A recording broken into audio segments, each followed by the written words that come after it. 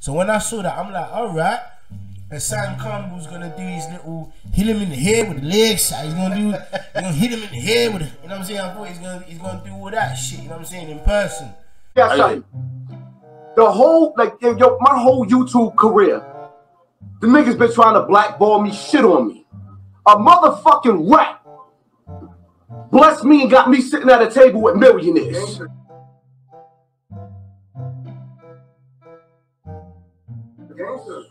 The motherfucking rat reached out to me. I don't know this nigga from a hole in the wall.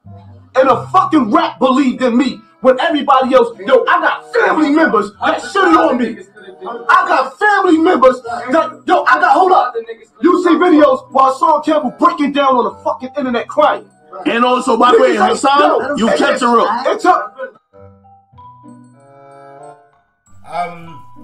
Watching the actual clip itself, I think Hassan Campbell himself underperformed a bit, especially when it came to him talking to 6ix9ine. There's a lot of rats walking around. Right now, I'm in fuck Rome. I'm in a building with gangsters, nigga. And that's standing on what they stand on. You in here with tribal leaders, warriors. Look, hear me out. I mean, that is a red flag towards his message, fam. You understand, fam? That's all I'm saying. I'm not saying he's a bad guy. I'm not saying that, but I'm saying, yo, if over the years you're saying, yo, don't associate with rats, this, that, yo, like rats are bad for the community. This nigga's tearing down the black community. So hold on. You're tearing down the black community, but then when you see the nigga in person for the first time, you're saying the nigga's a king. Yeah, fact. He's got an army. That's a big flag, bro. It's like I don't know. I'm not saying Hassan didn't say certain real things to him on the interview, but to me, Hassan he done a bit of a, I don't want to say a full 180, but he was a bit too lenient for me. I'm here comfortable with all my jewelry on. I don't get touched. And I'm like this everywhere I go. I don't think you have to prove that point. I don't gotta prove that point, but listen. You're a millionaire. But put it like this. Look, hear me out. You're a millionaire. Put it like this.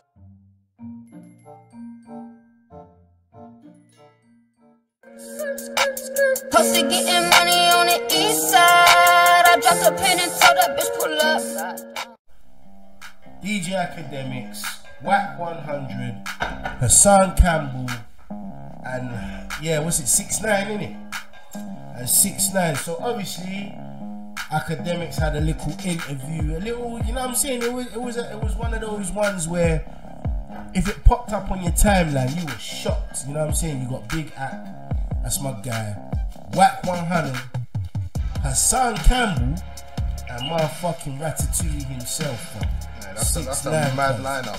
6ix9ine. I mean, bro, come on, man. If you see that on your recommendeds, you're gonna click on it straight away. Even if it's like 5 minutes, I'm still gonna knock it. Bro, you're gonna click on it. I mean, to put those type of personalities in one room, I gotta give like props to Ack on that one. Ack, you here to stay. No matter what niggas say, you here to stay. But alright, cool. So we're gonna start off with the interview before we get to the aftermath and all the madness happened. Right, so we start off here with the interview. I per se have not watched the full interview. I've only seen the clips that have been put out, but apparently the full footage has come out and all of that. But I ain't watched the full video.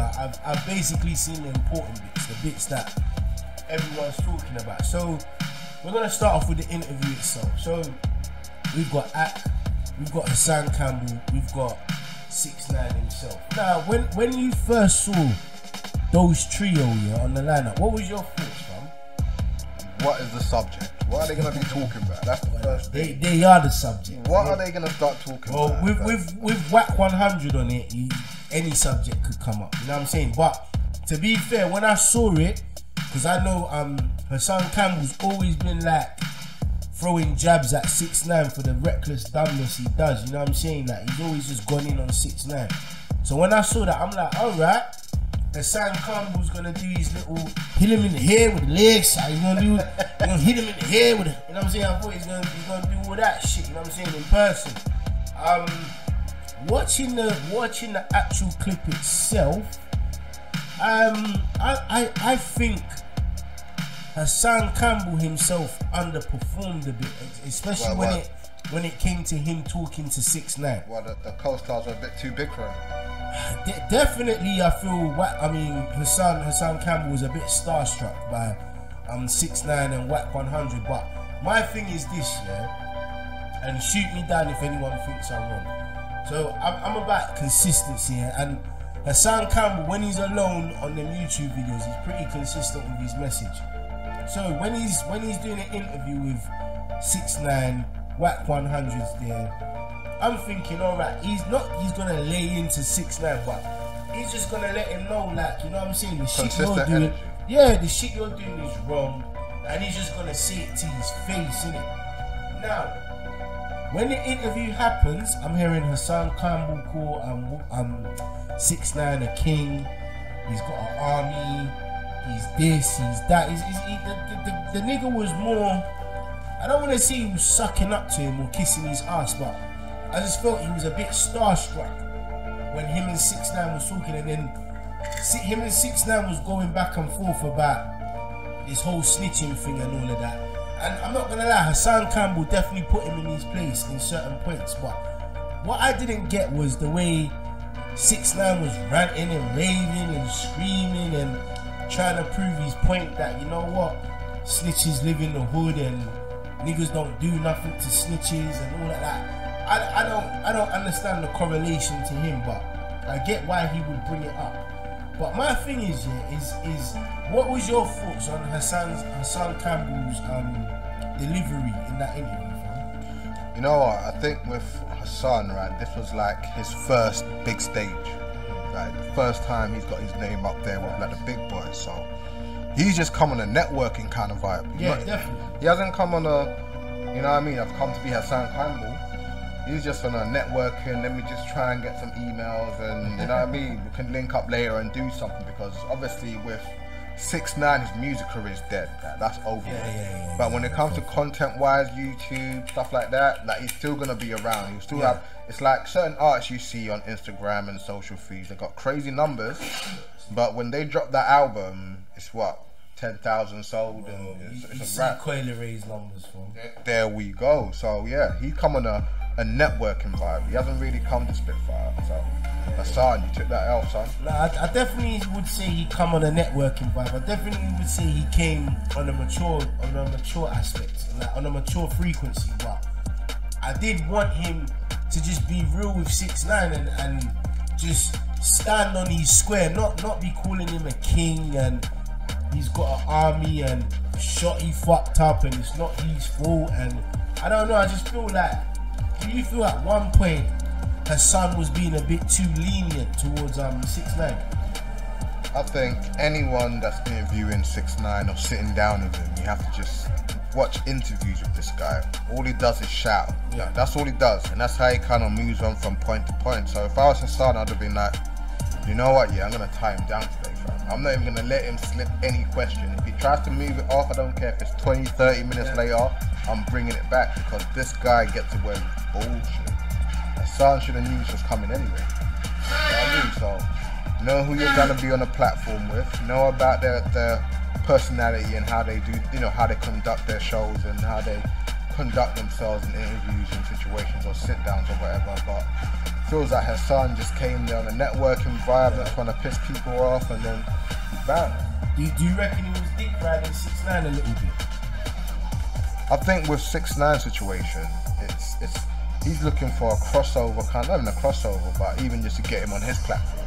Like that's how I see it. Like, what, get 6ix9ine on Hassan's platform? There we go. Like it's gonna come to a point where Hassan's trying to make that cross into the big YouTuber land and shit. Interviewing guys and shit. So obviously he's gonna do a live show and he's gonna start ramping it up. You know what I mean? His numbers are there. People are locking in. Yeah. So he's doing his thing, you know. So yeah, I feel like, you know what, he's gonna try and get 6ix9ine on his platform and try and fire some questions at him. And hopefully that, in my opinion, to win that one is just have 6ix9ine in the room by himself and just try and pin him I'll down. be honest with you, man. I think even him trying to network with 6ix9ine contradicts everything he says, to be honest. Like I don't even see why he'd even want to network with 6ix9ine. I understand why he'd want to network with Whack 100 because it's obvious the guy's a manager in it. But obviously networking with 6ix9ine would bring more attention to your channel. But then it just goes against everything he's been saying. I'll tell you why you're wrong. Because obviously Hassan was going to do a podcast with Whack, and you have to network with people like that. Yeah. No but way that's different. That's not different. Doing a podcast with Whack is different. Same lane. To doing a podcast with 6ix9ine, especially. No. As in doing a platform with 6ix9ine. No, I'm just saying, bro. Like, I'm saying, him coming to Axton, Whack's there, 6ix9ine's there, calm in it. But for him to reach out to 6ix9ine and then try to plan a future endeavor with the nigga he's been getting onto for the last couple years, they're definitely spitting facts about him, but in person, you've dumbed it down a bit so that you can network with him and bring him on your platform. I don't know. I just see that as a bit of a contradiction, to be honest. Yeah, but you know what overrides that? Go on. The numbers that will come in. Bro, come on, man. Bro, if all about the numbers. If that's the case, then bro, we gotta give Hitler his props, fam. It's true though, fam. He had the numbers, right? The nigga ran the whole fucking country and went to war with the world, fam. Even though he lost, cuz. Like, bro, it's like, cuz, like, I get what you're saying, but my thing is this, yeah. Alright, cool.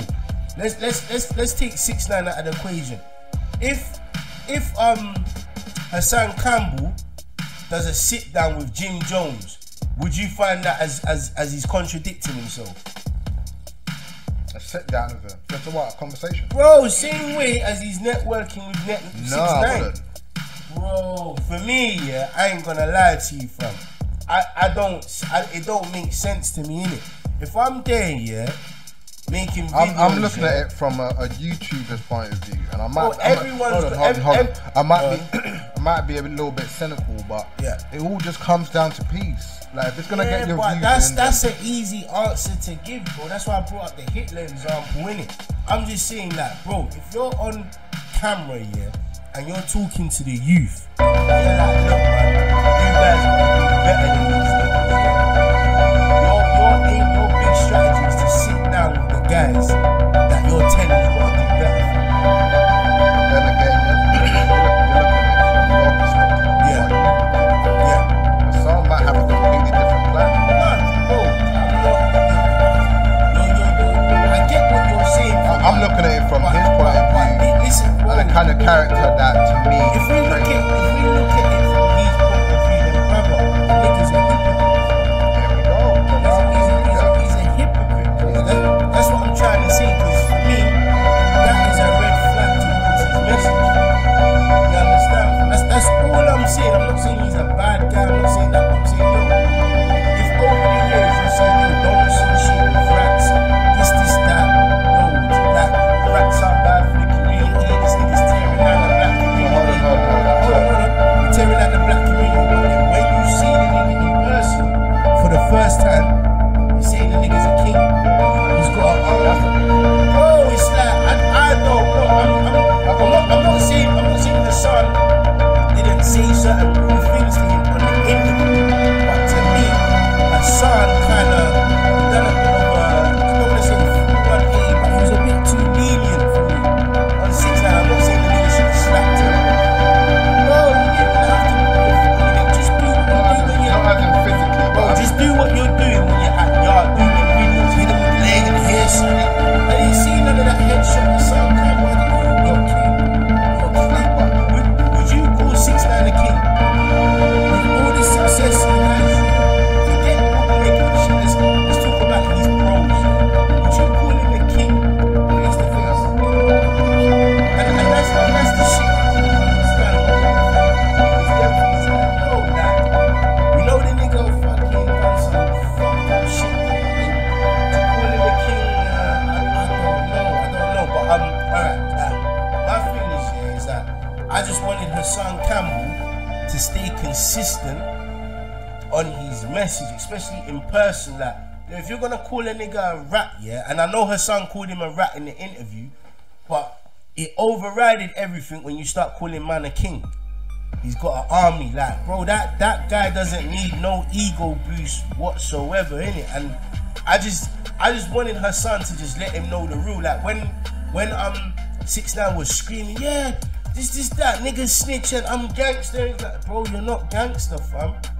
Like you're just not gangster, bro. Like you know what I'm saying, fam? Like you're trying your best to prove that I snitched and I can be gangster at the same time.